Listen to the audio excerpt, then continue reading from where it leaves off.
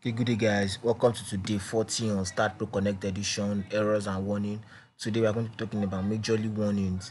So let's model a very simple 6-meter beam. 6-meter beam. Okay, so from node 1 to node 2, that's what's this. Then property, you can just assign any random property, maybe 0.5, add, close, assign to view, assign to view.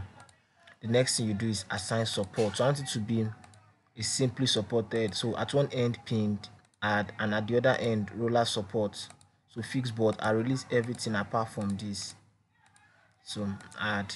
So use cursor to assign, assign, use cursor to assign, assign.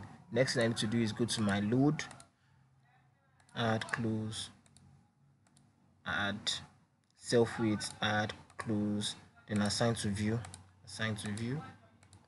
Then next thing you do is perform your analysis, command, add, close. So let's run the analysis. Run analysis, yes. So we have 0 error, 2 warnings, and 2 notes. So let's see what our warning is about. So go to output file. So it's telling me instability at joint 2, FZ direction. Note, this is a note. So it's telling me very weak spring. So I can turn off my note and see my instability. Okay, so there are two ways of resolving this error.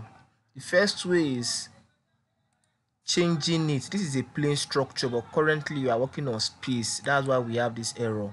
So next thing, go to your command file and change it from space to plain model, plain, and save. Close it. Then run your analysis. Run the analysis, yes. So we have 0 error, 0 warning, 0 notes.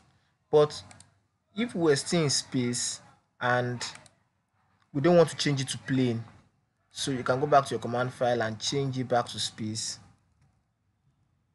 Sorry, space. Okay, close. And you want to run the analysis. The next thing you have to do is you have to model a special type of roller support. So modeling a special type of roller support in this case, now running your analysis, let's see it again. Now we've not modeled, we're still using the normal roller support, so we have 2 warnings. So go to your post-process or your output file and see where it is telling you instability. So it's telling me instability, turn off my messages, at FZ and MX. So I need to unrelease that part. So go to support, double click my roller support, FZ and MX, change, yes. Now run your analysis.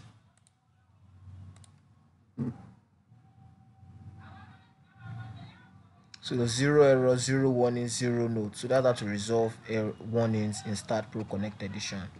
Okay, so thank you for watching today's video on Start Pro. If you have any question, make sure you ask. Thank you very much.